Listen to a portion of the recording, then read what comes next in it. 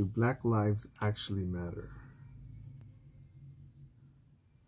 Coming to you from a Latinx, registered Democrat from Los Angeles, California. Trump 2020, motherfuckers. I knew it, a white supremacist. I think it's no telenovela, no TV drama, no drama TV show that's as comical or entertaining as what's going on in the world today. Correct me if I'm wrong. I think it's in Minneapolis or Atlanta cops. They had a blue flu last night, and a lot of cops, because they can't quit or strike because of the union, called in sick after one of the cops was charged with murder of shooting a piece of shit in the back. A suspect in the back after the suspect fought the cop while drunk for being pulled over, for being suspected of a DUI and about to get arrested. He fights the cop, gets the taser, points it at his fucking face. Cop draws his gun, fires 2 rounds, kills the piece of shit. Or improves the world. Your choice. And it's pathetic, but I will do it. Because people say, man, you're racist.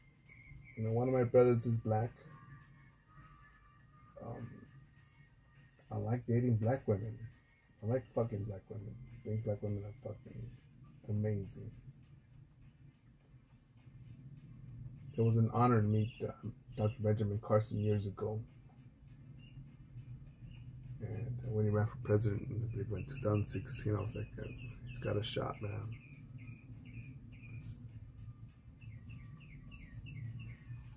But, people say, well, no, that's not good enough. Have a black baby. Have a caramel baby. You're racist.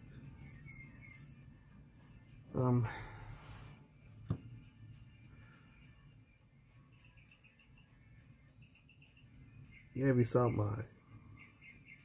who I call, who I hang out with, who I have lunch with, who I fuck. Different ethnicities,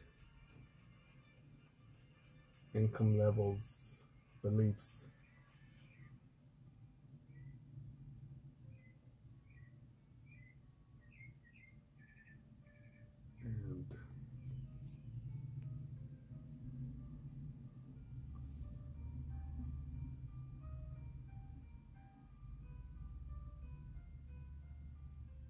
And it's silly. I read in the comment section a lot of these Black Lives Matter shit topic videos that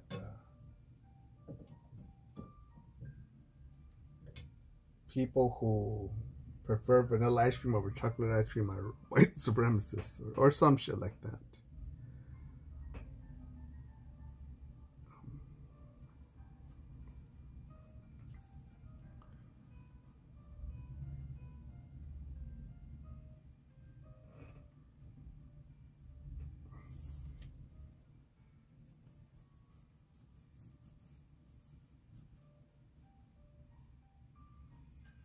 And it's hard to, not. What good is it really to point a finger at Communist News Network or ABC or Telemundo or Univision for their spreading of communist propaganda, socialist fucking behavior and other shit? And all I know is that all I could do is focus on this, focus on me. And I don't want to sound or think that, yeah, be a cowboy, man, be selfish, all about me, me, me, me. No, but I could recognize what's out there, all the shit that's out there. The greatest enemy on American soil is not just the MS-13 gang or 18 or the Bloods or the Crips or the Klan or Antifa. Because I think overall the underlying factor between all these motherfuckers are greatest enemy on American soil, worldwide actually. Middle East, Asian, secular or non-secular, village or town or city, is ignorance, man.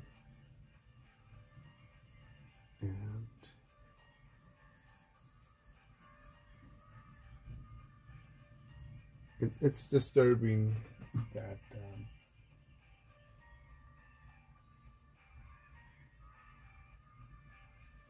that people believe that they're a victim, that they're being oppressed, and no doubt that you're more likely to become homeless than to become a billionaire, statistically speaking. Oh, where'd you know? Where no? What FBI statistics? I'm going off the numbers. How many billionaires? How many homeless there are? I'm more scared of getting killed by a drunk driver than a cop.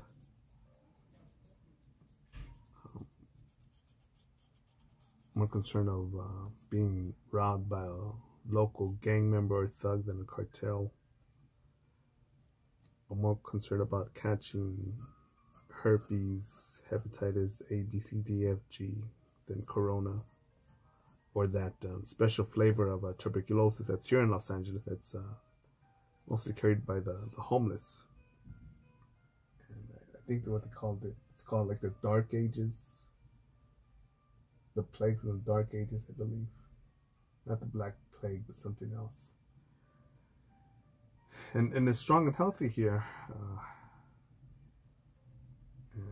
And it's distracting because, you know, I think it's all mixed in with the coronavirus, the lockdown, the piece of shit governor. Yeah, we need to require all people to wear masks still. I love helping out illegals. You know, there's the same governor who told his security, well, look, I don't feel safe with my family here with these Negroes and Mexicans and these far-right agenda motherfuckers in the governor's mansion. So let's move my family to another mansion that the taxpayers pay for it with more security and a higher gate. That's him, you know, Mr. Open the borders and Trump's a racist because he has a wall. He's got a big, nice gate. Beautiful gate around his home. Governor's new address.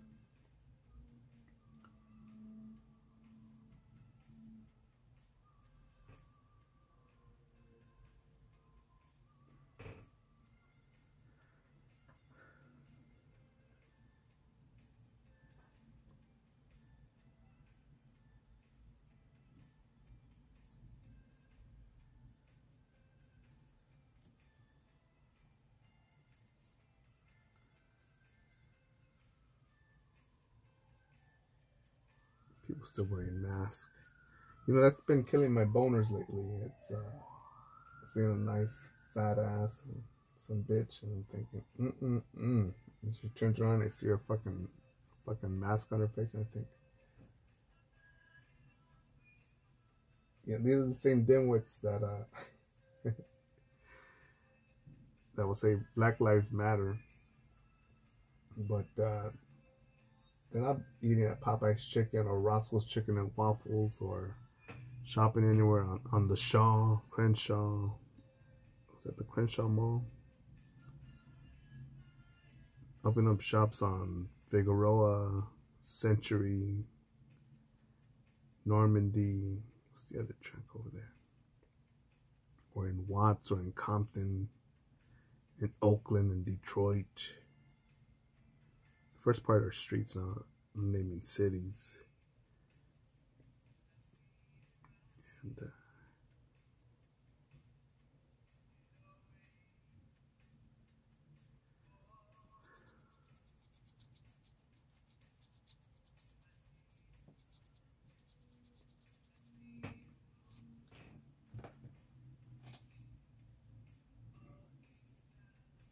And some people call it not eugenics, what they call it, gentrification.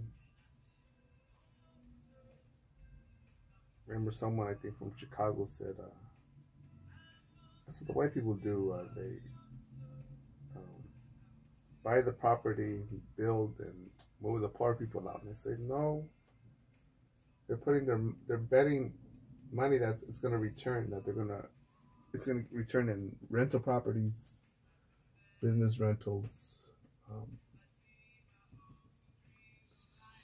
and get their money back, and more people will do it and follow. And as a result, capitalism, there's high demand, land just doesn't grow on a tree. And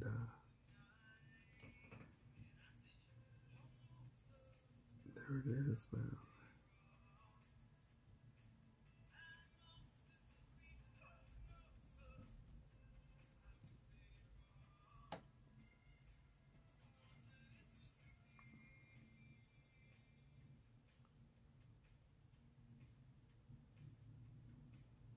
I was petting my dog the other day. And I started thinking of all these distractions because my dog's just thinking, hey, is there any bacon in breakfast or dinner tonight?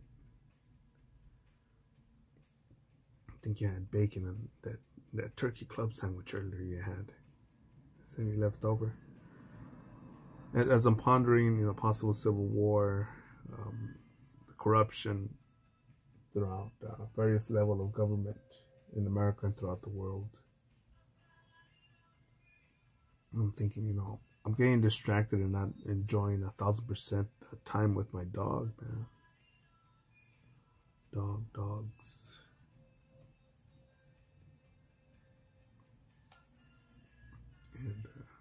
And also, I'm not saying, yeah, fuck it, man, let it all fix by itself. No. It's as simple as saying, people say, Black Lives Matter. I'll say, well, you're more likely to die from, black man's more likely to die at the hands of another black man than the cop.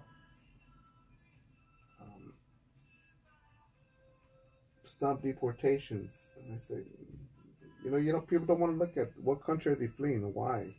What corrupt government is there? What cartel? What drug, crime organization is there that's making them flee?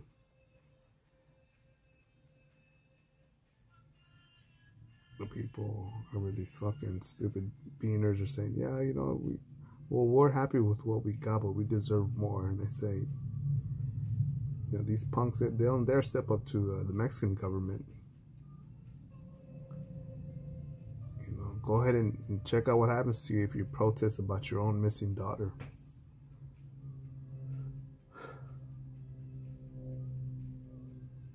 I remember a woman in Mexico who protested for years at, I believe, her city hall. And because the kidnapper and murderer, I think she got weeks in jail. And she wanted justice, and I think there was cooperation with the gang and the politicians there and the police. So she was murdered, gunned down in front of City Hall, and no one was blamed or convicted for that murder. But it's funny, that there's, I'm a strong Latino, Latinx, Latina, and they're fucking chicken shit when it's just one motherfucker with a gun. See, that motherfucker's gotta sleep. The motherfucker has to sleep. It's probably his aim isn't that good.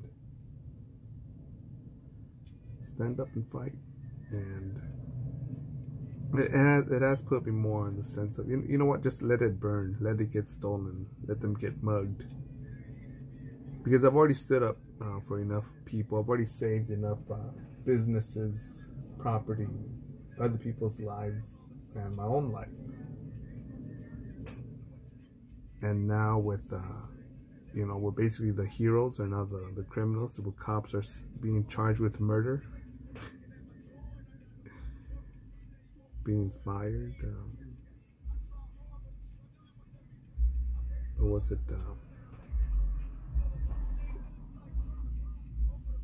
Whatever that New York or New Jersey riot squad was, they all quit after two of them, I think, got charged for pushing that old man. They don't want to get out the way. Yes, it's fucked up. And there are DUI points, crime scenes, riot control. And I'm not gonna go ahead and step up to these cops or fire department. I'll just go around. I'll just go around.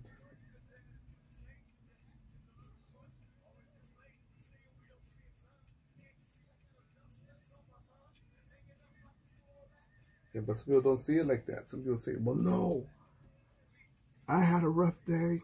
There was no soy lattes at my Starbucks and 15 minutes in traffic. I deserve whatever. Stop oppressing me. There's this one dumbass. I like one of my favorite YouTube channels is How to Hunt. Bigfoot stories and other hillbilly country stuff. Enjoy it very much. But I've been writing on a lot of Bigfoot channels. He's alright. Michelle Obama's a beautiful tranny. Michelle Obama is the most beautiful Sasquatch ever. Chelsea Clinton is the most beautiful dog man in politics. And if Ann Coulter had a fucked up attitude, or was a piece of shit like the race baiting Obama and the evil Benghazi, the butcher of Benghazi, Hillary, I would choose her name because I think she's an ugly skeleton. But so no, it's not about picking on women. It's just ugly ass people or ugly ass characters. But some women was like, I think what you just said was offensive or with bad intentions. Keep your ugly thoughts to yourself. And I replied with, stop oppressing me. I bet you're a Trump supporter and a white supremacist. Leave me alone. Stop limiting my freedom of speech or some shit like that. She took the bait, and she said, I got 5 kids and I'll spread love and joy. And I think, this bitch is telling me to keep my comments to myself. And it's funny that people will justify that they're the good guy. Me, I'm a motherfucker.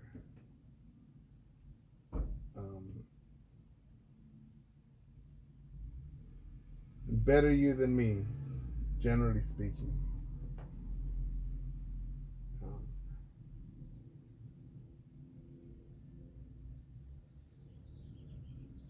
And I have that better you than me attitude because I believe the David Goggins rule of most of us are living at 40% capability in action.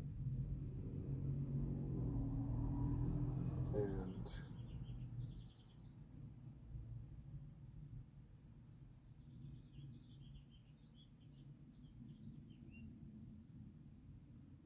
I'm a bit lost because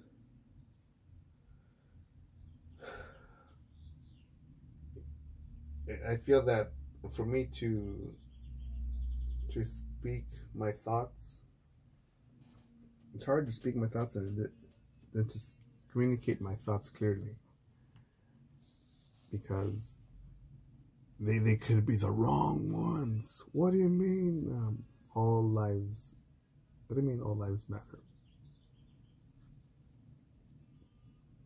How much are you gonna donate to the oppression? Fuck that, man. If anything, the Chinese are oppressing me. If anybody, or Nike with the overpriced shit, overpriced shoes, or Jordans. China with their undercutting shit, using slave labor to build shit for America, for goods in America. But you know what?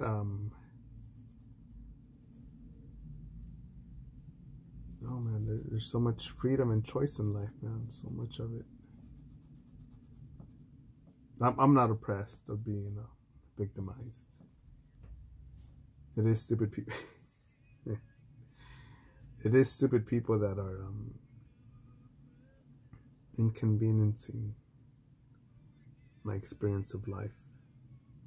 It is discouraging when I see cowards, scumbags, vipers, snakes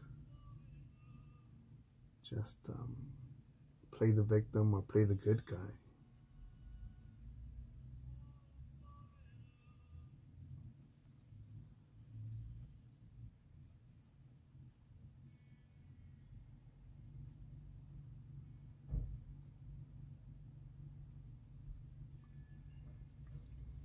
Do Black Lives Matter? Look at FBI statistics. Let read them.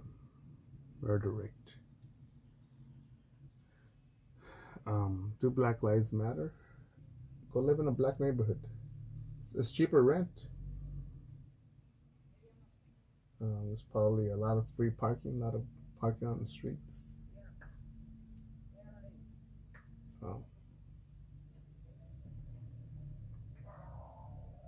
Eat in more black restaurants. Again, here in Los Angeles is Roscoe's Chicken and Waffles, which I recommend. What's that chicken fried spot? It's overrated, but people like it. Rick Dandy's. Ron Dandy, something like